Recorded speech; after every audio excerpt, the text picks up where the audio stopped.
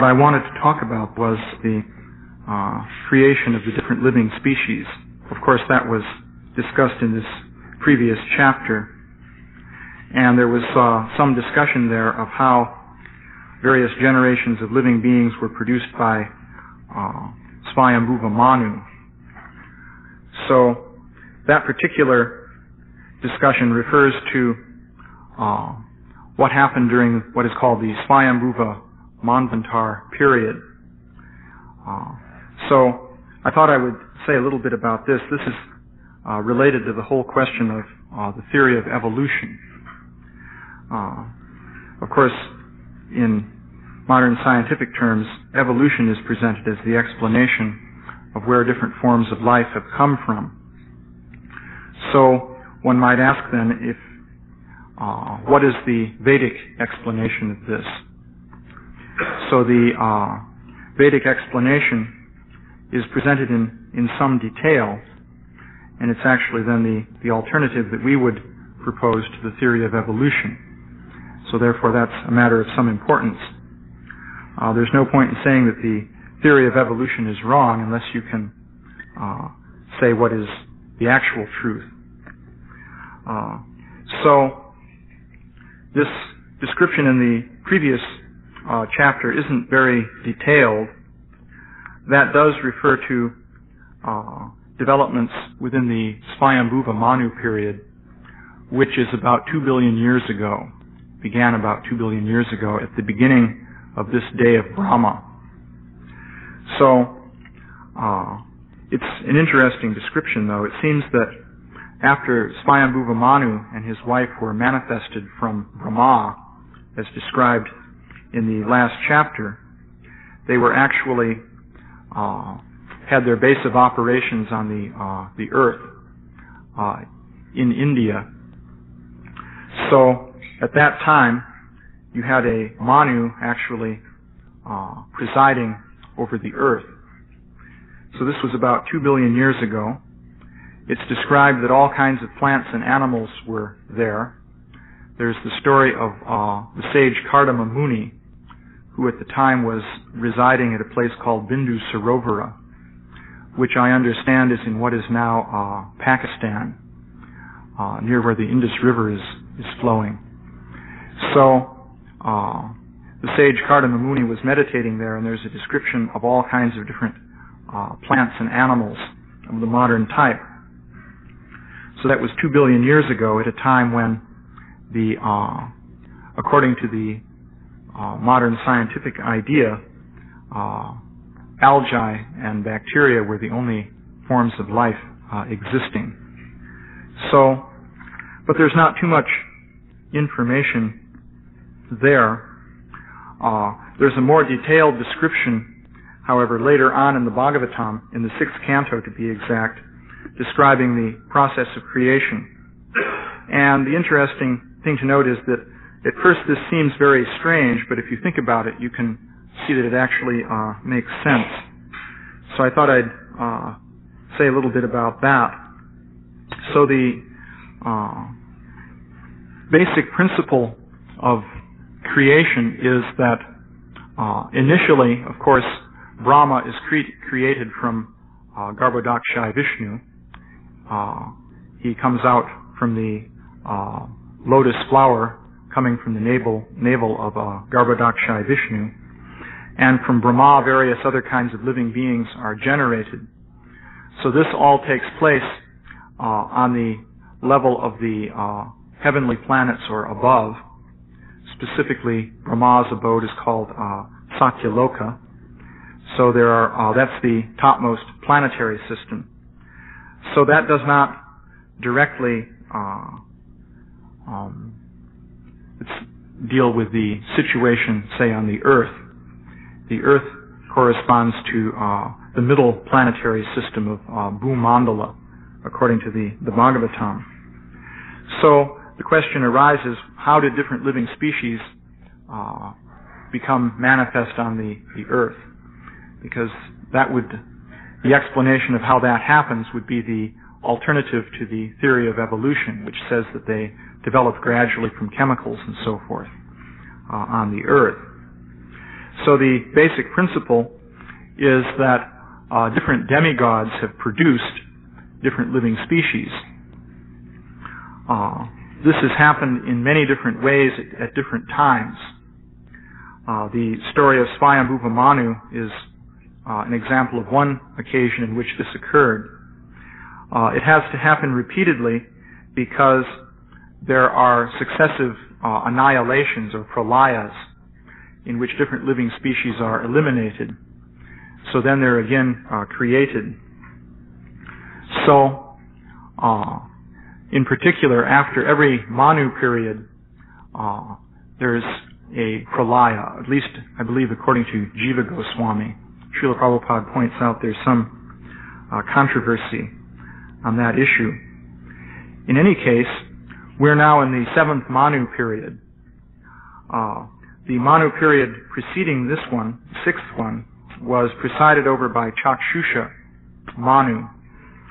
So there's an explanation in the Bhagavatam of how the different living species during that Chakshusha Manu period were created. And that goes in, story is given in some detail. So it's kind of interesting.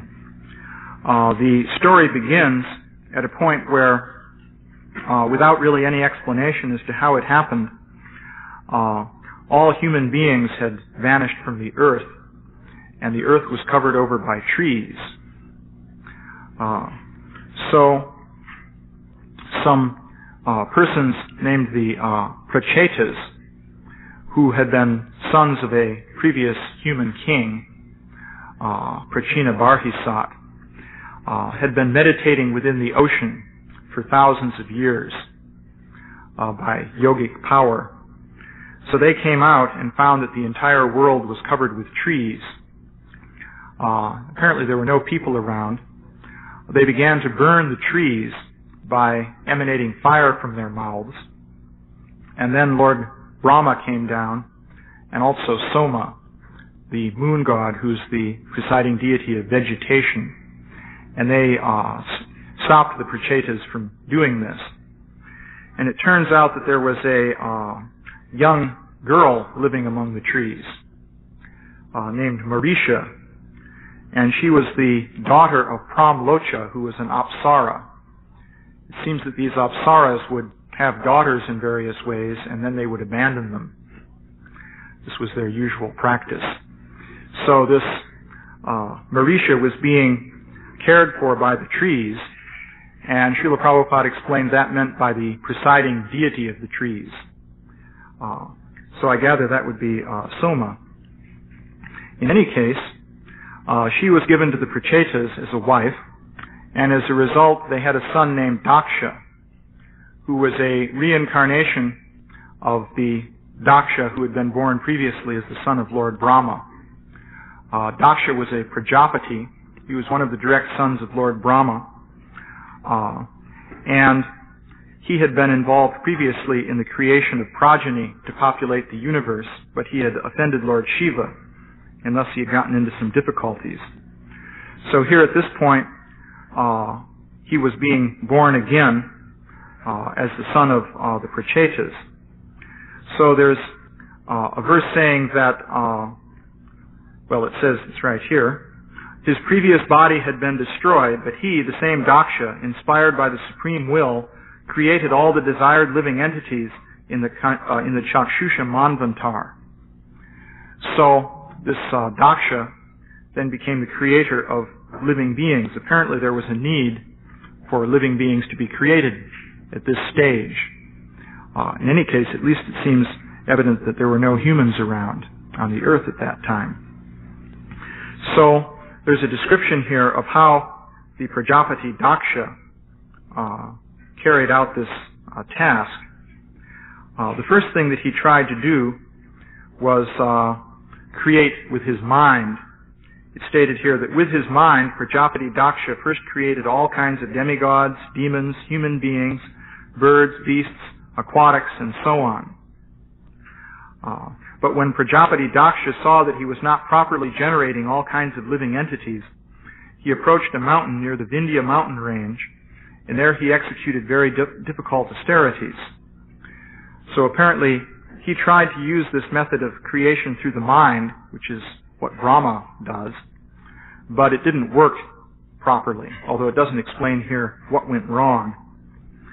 So he performed austerities.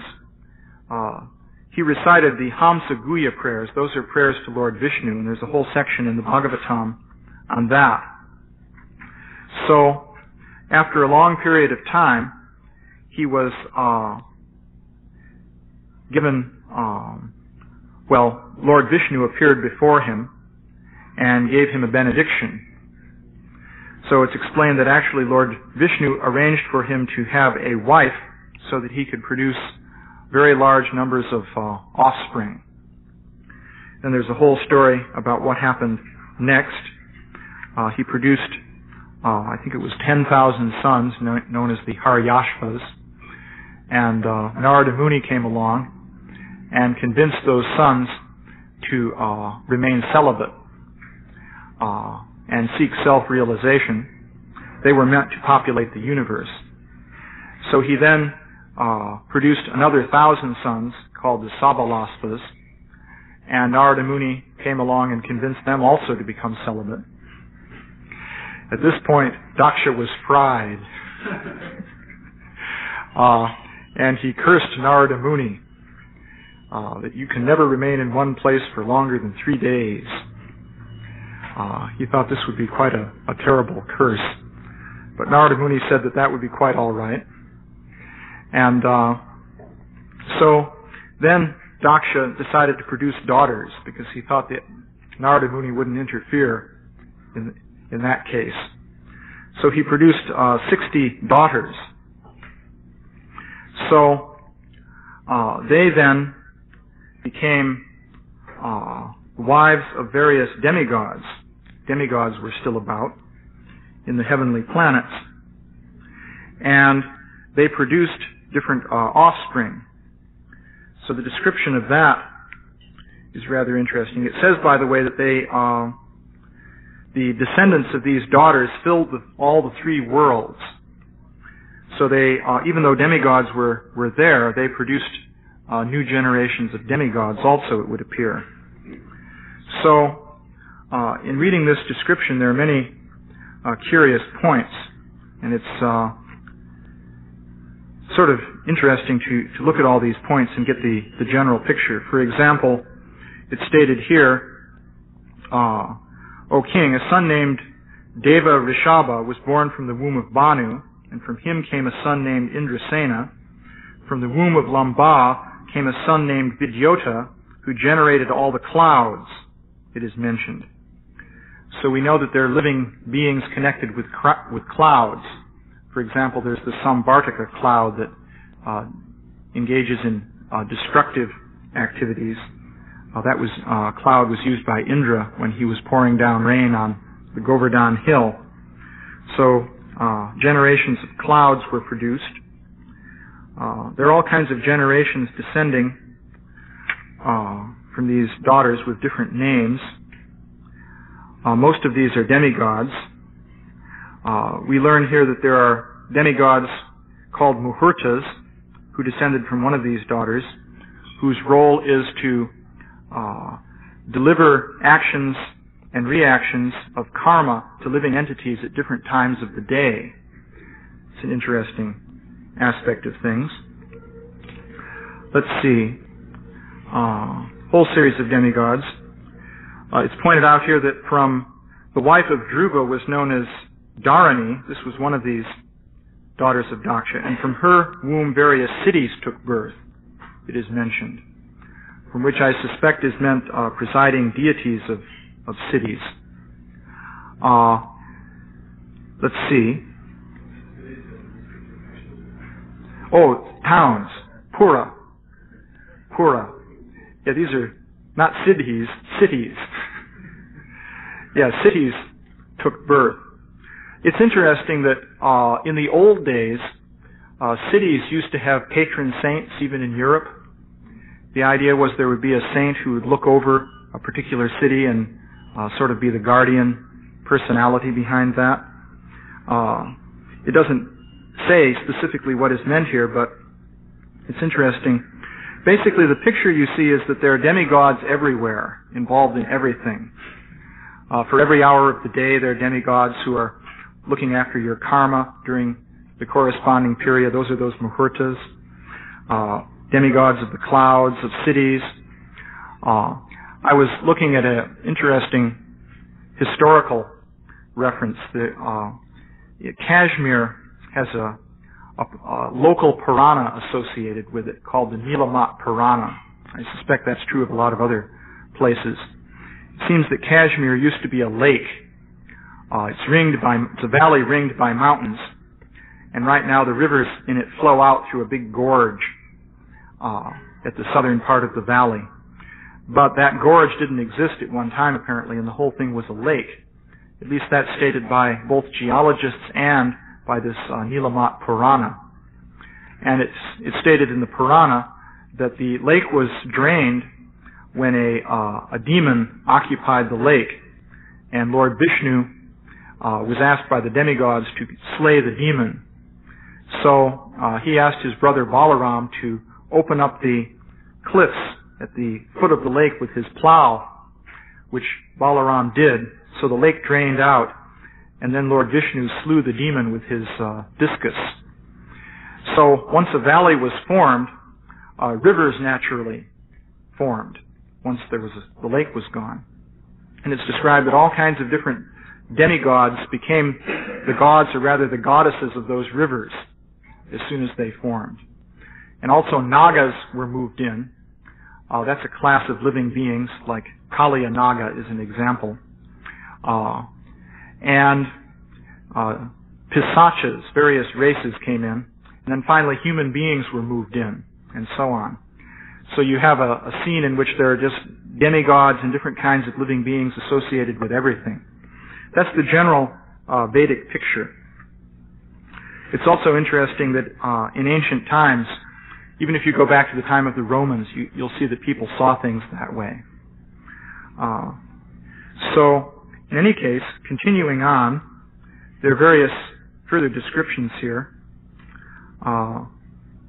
Just to mention some other interesting ones. I wanted to find the one about the constellations. In any case, the moon god had married 27 wives who are the 27 nakshatra constellations, interestingly enough. But then we get down to the question of living entities. So all the different living species were generated from various daughters. For example, Kashyapa had 4 wives, Vinata, Katru, Patangi, and Yamini. So Patangi gave birth to many kinds of birds. Yamini gave birth to locusts. Vinata gave birth to Garuda, and then also Anuru, or Aruna. Kadru gave birth to different varieties of serpents, it's described. Then, let's see, here the constellations are mentioned. Then it's pointed out that the moon god couldn't have any children because Daksha cursed him. Let's see. Then from Surabhi, the buffalo, cow, and other animals with cloven hoofs took birth. Those would be the perissodactyls, according to modern terminology. From the womb of Tamra, the eagles, vultures, and other large birds of prey took birth. And from the womb of Muni, the angels took birth. Let's see. Those are apsaras. That's what the word angel refers to here. So, also the sons born of Krodavasa were the serpents, known as Dandasukha, as well as other serpents, and the mosquitoes. Then various creepers and trees were born from the womb of Ila, and Rakshashas were born from the womb of Surasa. So then there's a whole list. It goes on and on. Different kinds of species and so forth are born from the wombs of these various daughters. So one might say this seems like a somewhat strange description. But actually, what I'd like to propose is that this actually makes sense. If you consider, first of all, let's see, I wanted to find, Oh yeah, I'll read one more. This one is interesting. There's a whole list here, but Yami, one of these, this is a granddaughter of Daksha, while wandering on the earth in the form of a mare, gave birth to the Ashvini Kumaras, it's mentioned. So, what apparently is happening here is that we're accustomed to the fact that a given species will reproduce after its own kind. And the modern idea is that there are the genes made of DNA and so on, which are essentially the blueprints for producing offspring. So when reproduction takes place, the genes from the male and female are combined together, and they give the information for producing the developing embryo. But the genes are blueprints only for producing one kind of being in each different species. But it would appear that the demigods had genes, if you like, using that term a bit metaphorically, for many different kinds of species. It's described that, of course, Krishna says that he's the seed-giving father of all living entities. And the word bija is used there to refer to seeds. At one point in his conversations, Śrīla Prabhupāda pointed out that these seeds are subtle machines. He made that point. These seeds are not the souls. The soul is a different thing, completely transcendental. But these seeds are material and subtle, and they, just like the seed of a tree, are the generating sources of different kinds of living bodies. So Brahma was invested with all the different seeds for different kinds of living entities. And it's also described that Brahma's role is like that of a gardener. He doesn't actually create the living entities. He simply plants these seeds in the appropriate material circumstances and, so to speak, cultivates them. And then they can produce different kinds of living entities. That's the role he has. So also his role is compared to that of an engineer, since he's organizing the arrangements of the different planets and so forth. So the idea would then be that Brahma would have had within his form the seeds for all the different types of living entities within the universe, described as 8,400,000. And Brahma would produce different mental sons and so forth. And these would also have various of these seeds within their forms. They would produce generations of descendants, demigods, and so on and so forth. So they, in turn, would have different subdivisions of these seeds, of different kinds of living entities. So finally, these daughters of Daksha, similarly, were equipped with seed forms for different types of living beings. This is the basic interpretation I'm proposing for this. So they could produce different forms of organisms. Then finally, when you get down to specific earthly forms of species, each one of them has only one type of seed. So they can only, or one type of genes. So they can only produce after their own kind. So that's one aspect of this. Another aspect is that these beings on the level of the demigods and so forth have subtle bodily forms, and they can change form according to their will. There are many different examples showing how demigods can do that. For example, in that story of King Rantidev, different demigods came before him in the form of different people who were begging for food, including finally a Shudra and his dogs, and so forth. But these were demigods like Shiva and Indra, and so forth. Or another example is Maharaj Shibi met this pigeon who could talk, which was being chased by a hawk or an eagle who could also talk. And these turned out to be demigods. They were testing the charitable nature of Maharaj Shibi. Or again, when Indra and the different demigods were defeated by Bali in order to hide, because they'd been defeated, they assumed different animal forms, like birds and so forth. And here in the verse I just referred to, this Yami, it says, was wandering on the earth in the form of a mare. So this was a goddess, but she was wandering about as a horse. And she says she gave birth to the Ashvini Kumaras. And it's interesting that Ashvini Kumara literally means young horse. But those are demigods, however. They're the physicians of the heavenly planets. Yeah? What does it mean to change their forms or assume different forms? Does it mean the form is just a kind of ghost-like form that has no substance, or a form that they manifest dies off and they go to another form? Or the question is, what does it mean when they change their forms? Are these forms then just ghost-like or insubstantial? As far as I can see, they have the power to affect matter with their minds. So the forms they can generate are substantial and effective. But because of the power of their mind, they can then change that to another substantial form. So we have, of course, the experience that we have ideas within our minds.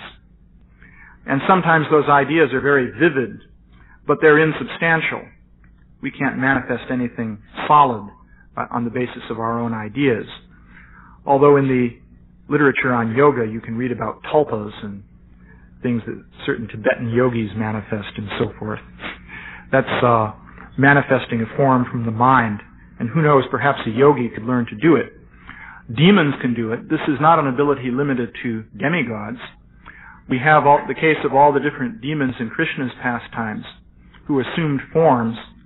It seems there that there are two different types, because some of the demons would assume a form. They would go to attack Krishna. He would kill them, and the dead body of that form would be left. For example, Aghasura's dead body was left there for a whole year, it's described, and it dried up. So that serpent form was left. In other cases, Krishna would kill the being, but their original form would be left. At least that happened in the case of Putana, who appeared as a beautiful woman, and then Krishna killed her, and this horrible Rakshasa form came there.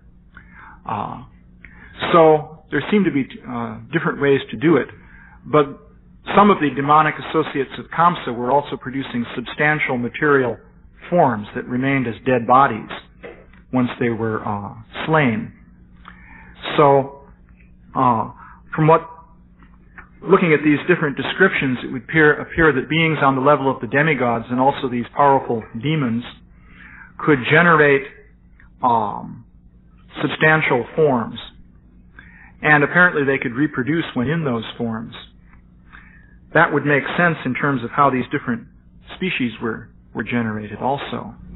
They can maneuver in their subtle bodies and manifest a form and then leave it and go to another form. Is that the idea? Either leave it or change it. That is, they wouldn't have to leave it in the sense of leaving a dead body, but they could change it into a different form, from what I can understand.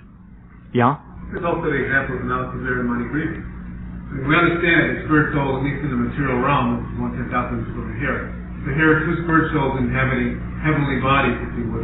Then they're cursed to become trees in which they're still conscious. And then when they become manifest again, you still have those heavenly bodies. Well, there, of course, that's true. But there, that's regular incarnation in a body. In other words, they were cursed by Narada Muni to take the bodies of trees. So they actually became the souls of those trees. Of course, because it was a benediction by Narada Muni, then Krishna came and liberated them. Typically you see when Krishna liberates one of these different beings by touching him, as in that case, and also in the case of the lizard who was King Nriga, and in the case of the serpent who swallowed Nanda Maharaj, Krishna would touch them and their original demigod body would become manifest. But then, of course, Krishna can cause the body to become manifest by his will. So presumably that's what was happening. Those weren't cases where by their own will they were assuming different forms. Rather, their souls were being put into different bodies, which is what's happened with us, too. But even though they were liberated from tree forms, they didn't assume Vaikuntha forms. They reassumed heavenly forms. Yeah, that's true. That's an like the intermediate. Well, that's interesting that Krishna, a lot of the beings that Krishna dealt with, he didn't actually liberate them into Vaikuntha forms. He would just return them to their demigod forms, and then apparently, having learned a lesson, they had to continue with their spiritual progress. Also, when Lord Vishnu liberated the elephant, Gajendra, he liberated that crocodile too, but not into a Vaikuntha form. The crocodile was given back his Gandharva body. He had become a crocodile because he grabbed the sage by his legs under the water. So he was cursed. Okay, you want to do that, so become a crocodile. Yeah? It's the normal duration of the demigod's life, the life of the universe, the life of the Manvantara. There are different lifespans of demigods. Some of them rule as demigods for the span of a Manvantar, Indra, for example. Others, well, Brahma lasts for the whole period, obviously, of the universe. Some of the persons on Satya Loka with Brahma, it is said, become liberated at the time of Brahma, so I presume their bodies last with Brahmas during the entire span of the universe. There are lesser demigods, for example, living on the moon, who lived for 10,000 years, which is practically nothing compared with these other lifespans. Yeah? You were saying about, you read about it, sometimes different acharyas have different opinions. They're all self-realized souls, and they're all coming from the Vedas. How do they have different opinions? You know, as far as something like when the month cars and how the yugas work and things like that. You know? How they can have different opinions? Well, what I gather, here's what I would just offer as speculation just before the curtains open up. Namely, we know on the heavenly planets the Vedas are very enormous, millions and millions and millions of verses. So then you have pure devotees here on the earth who have tiny, super edited down versions, like the Bhagavatam. Obviously they don't have the complete story, otherwise you wouldn't need millions and millions of verses on the heavenly planets. Now they're pure devotees, they're representing the disciplic succession, but they're dealing with a limited part of the story. So they have some discussion as to what different things mean. That's just a brief discussion. There could be technical details which, if you had the million verse edition, it would all be explained. That's just a proposal that one can think about.